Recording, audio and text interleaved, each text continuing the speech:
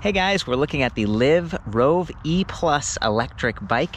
Liv is Giant's women's specific line of products. And I actually covered a very similar e-bike recently called the Giant Roam E Plus. When it comes in a high step frame, if you want that, or a mid-step frame just like this, but the sizes are a little bit larger and some of the touch points are slightly different. One thing I noticed that really stood out to me is that the Rove E Plus has bottle cage bosses there on the top tube, and the Roam E Plus did not. So that's kind of a cool little upgrade. It also has this rubberized slap guard at the back. Otherwise, they use the same motor, same battery pack, and largely the same components. And I'm mentioning this because maybe you just prefer the gloss black color versus this laurel, kind of a satin, almost a matte green finish. It's a really pretty looking bike. Or you want those smaller frame sizes like this because you're a petite rider, or maybe you're a young adult or a kid. I actually think this would be a great platform for people like that. If you're someone who's a little bit taller, maybe it's a his and hers kind of a setup, just keep in mind that you can get a very similar product from Giant. Giant is one of the world's largest bicycle manufacturers. It's like Trek, Giant, and Specialized. So you end up with dealers, a really good warranty, and you can get fitted and get serviced a little bit easier, but you do pay for that. So this is $27.50 USD. So it is a little bit more expensive. A lot of the components are very nice. It's about 50 pounds, even for the extra small frame here, which kind of surprised me. My mom rides bicycles. She's told me before that it's important for her bikes to be light, so she feels in control. She could lift them up steps if she needs to, or put the bike on her car rack. I was really hoping this Liv bike would be light, because it doesn't have fenders, doesn't have a rear rack or lights included. It's kind of bare bones. I was expecting like 45 pounds. The spring suspension fork is adding some of that weight, and this is fairly basic. It's SR Suntour NEX. It has these plastic caps. If you remove those, you can adjust preload. So you can preload the spring for your body weight, and if you have a rack loaded up or something. I tend to leave it as is, and I've noticed that these plastic caps they're kind of tricky to get off. You don't want to crack them. So, you know, it's kind of basic. Another way you can add weight but also improve comfort is by replacing this 30.9 millimeter rigid seat post with a suspension post, and that gives you the full suspension feel, but keep in mind it's going to raise your minimum saddle height by about 3 additional inches. So if you're someone who is trying to get that extra small frame and make it very easy to approach, that's going to be one of the other trade-offs. And then the battery pack. Even though it's not the highest capacity in the world, it's like 400 watt hours, which I would say 500 watt hours is kind of what I'm used to seeing in this generation of e-bikes. So lower capacity, but I think they're using cells that are less energy dense. So they tend to be heavier and maybe more affordable. You know, for what it's worth, the motor here, that's supposedly weighs like 7.4 pounds. So 7.2 pounds for the battery, 7.4 pounds on the motor, roughly 50 pounds for the bike, as you see here. One of the things I really like about it is that you can add so many accessories. You've got mounting points right here on the lowers of the suspension fork for adding a fender. You've got fender mounting points at the back as well, and then also rear rack mounting points. So there's just so much you can do with this thing. Imagine having like a rack on the back, putting like a child seat or panniers or trunk bag. There's a lot you can do, and then you could put a light on the back of that or up front. One of the things I love about electric bikes is, you know, you've got this big rechargeable battery, and I love to be able to run lights directly off of that.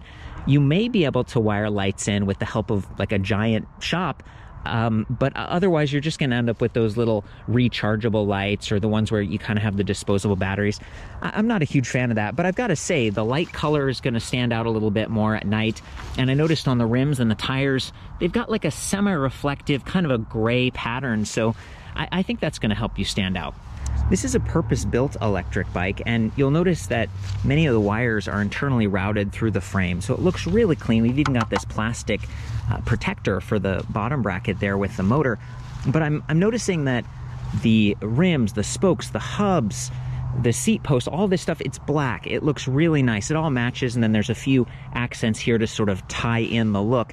As far as hardware goes, you got quick release front and rear, which is kind of nice. I'm mentioning that because it's going to make it easier to change flats, to do service, and I think most shops, they're going to be able to work on this bike. So I like that. And I want to talk a little bit more about the wheels here. So these are 700C. It's like a 28-inch diameter. They're Giant specific tires. These are called the Crosscut Gravel 2. So they are gravel tires, which you can see here, 700 by 45C. So they're a little bit wider, gives you a larger contact patch, a little bit more comfort with that air volume. And then this tight tread pattern, that's going to give you some grip if you are on a gravel trail. I would consider this kind of a light cross-country model. Sort of designed to be used around town though if you want to. It's sort of a go anywhere, do anything platform. The rims are actually very nice. You can see that they have these reinforcement eyelets, this little metal piece. They're gonna hold up better, they won't crack if you have to true the wheels and tighten these over time. The drivetrain itself is also pretty nice. We have a 42-tooth steel chainring with an aluminum alloy guard, so that's going to protect your pants or your dress if you're pedaling and just keep your clothes from touching that chain and getting greasy or getting snagged.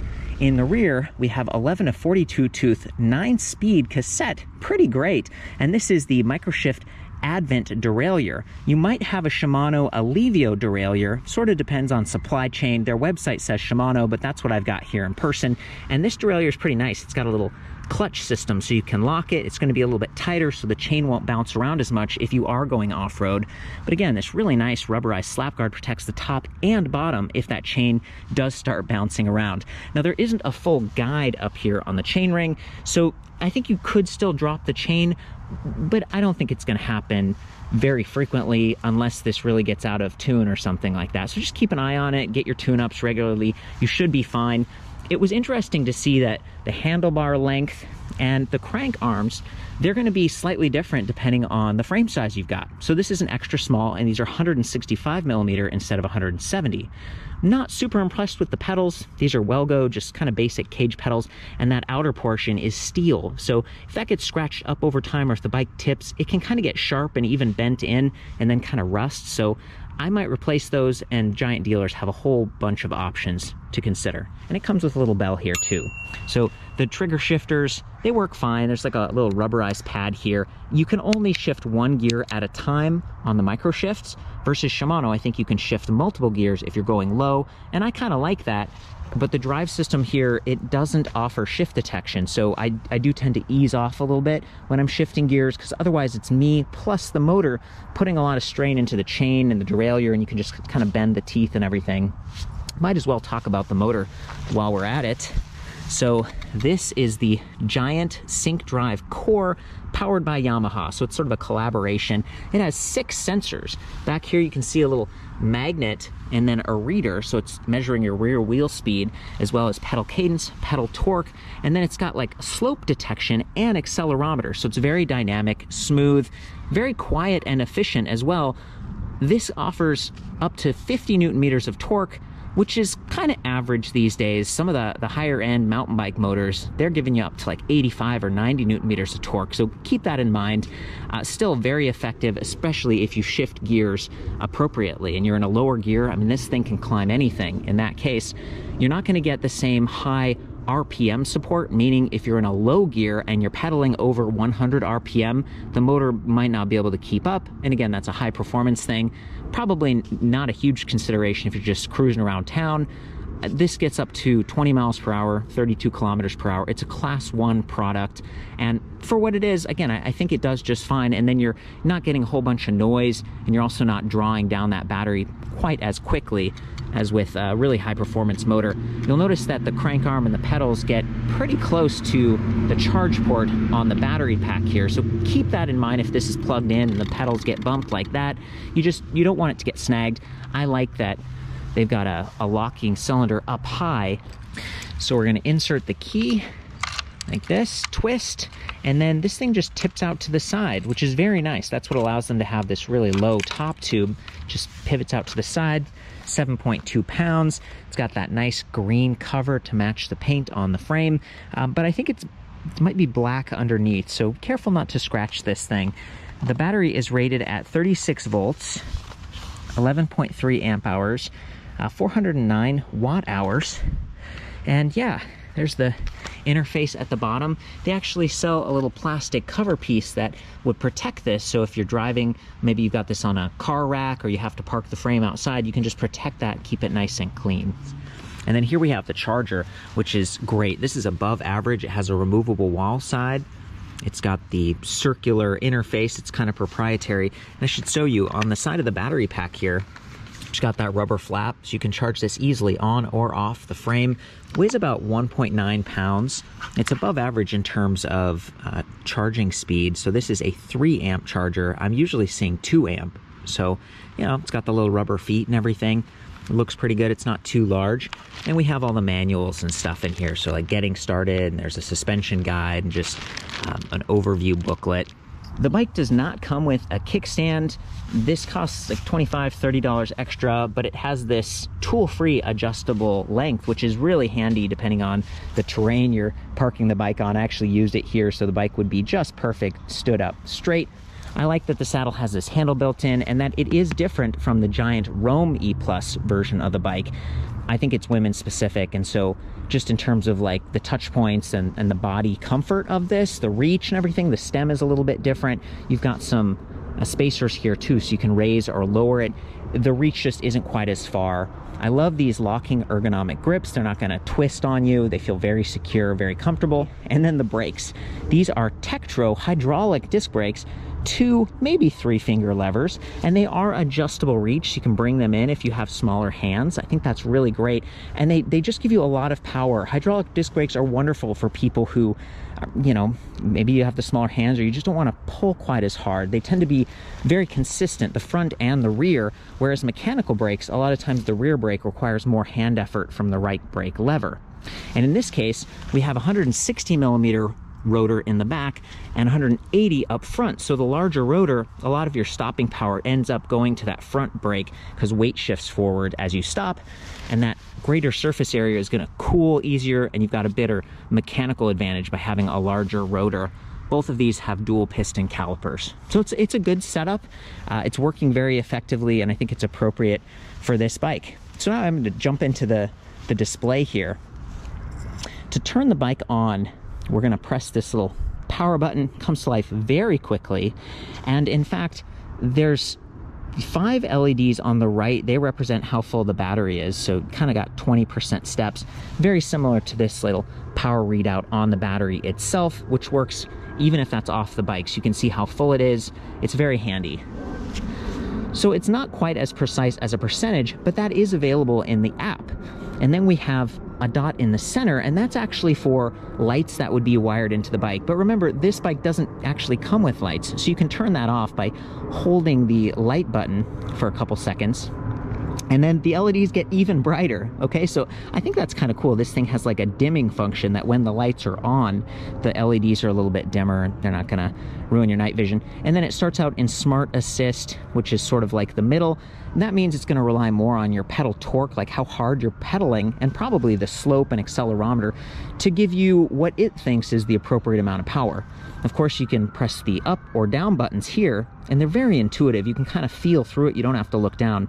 If you go down, it takes you from Smart Assist and walks you back down to Eco or off. You could just ride this as a regular bike if you wanted to. But otherwise, go all the way up to the highest level of assist for the most power, kind of the zippiest feel. You're going to use the battery faster that way, though. And if you want to go back to Smart Assist, just hold that down button for a couple seconds, and you're back. So that's really nice. There's also a walk assist here. So there's a little button on the bottom. If we press that, you'll see this little walking motion, and then you have to hold the up button and it gets going, and it really zips. That first bit of energy, it feels kind of fast, and I think it might be dependent on which gear you've chosen. That might dictate, you know, how fast walk mode actually is. There might be a little bit of room for improvement, kind of refining that, or it might be up to you being in sort of a intermediate gear versus a high gear. So I've powered the bike on over here, and then I activated my mobile phone, and I've got the Bluetooth turned on. I already added the bike. It was very easy. It recognized it right away. You can plan a ride, so you can actually find a destination, and then this will act as GPS. You can begin a ride, press play, and it'll track you as you ride. It'll show how fast you're going, how far you've gone, how long you've been riding. And this is a really cool option if you mounted the phone up here on the handlebar. So you can track your rides, and you can see those later in your history. So I was out riding earlier, and I can see where I was and what I did. And then I can go to the settings, some of my personal information.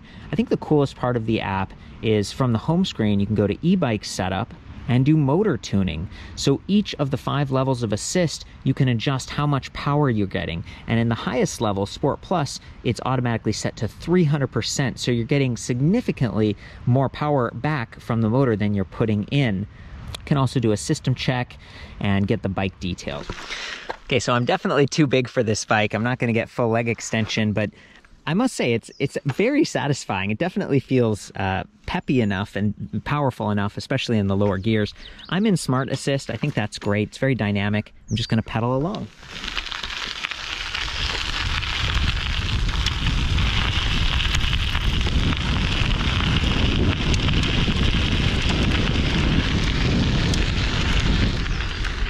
Very nice.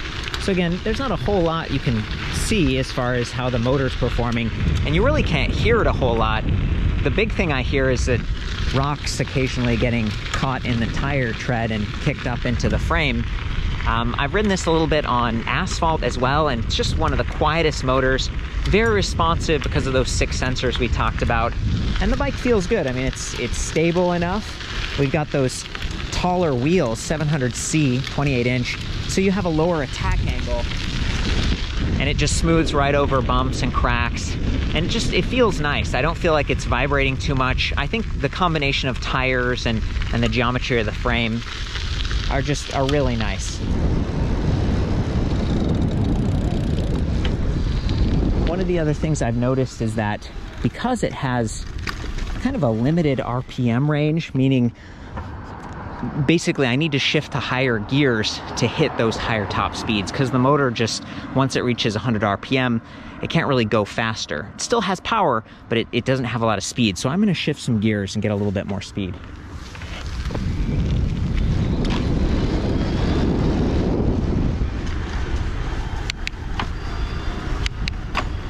Yeah, right away I can feel it. A lot more speed happening.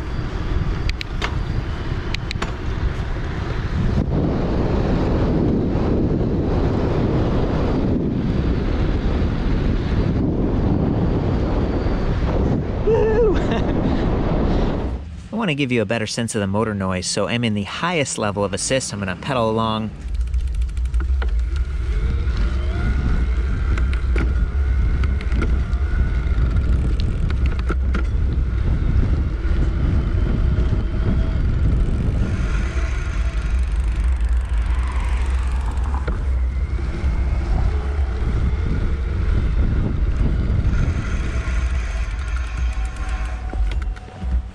Very nice. It's pretty peppy.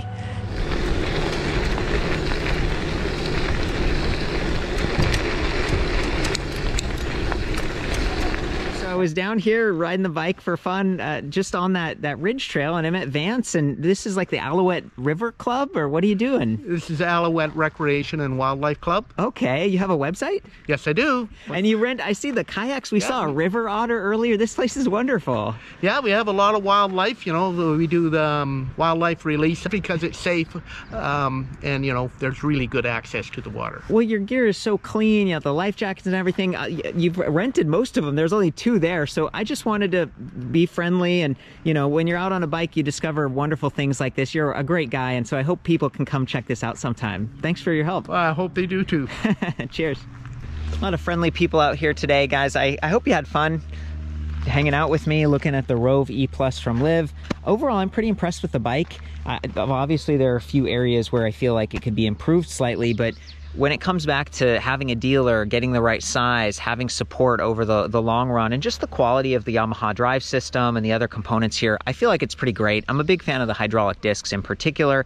For the full write-up on this and the Giant Rove E Plus, which is basically the same bike in black and some larger sizes, check out ElectricBikeReview.com. There's a comparison tool, so you can look at them back to back. A whole bunch of other bikes that fit this sort of around town, light trail riding. And there's a forum, so you can talk to other people and get some tips about which racks and fenders work best with these. So I love you guys, ride safe, and we'll see you next time.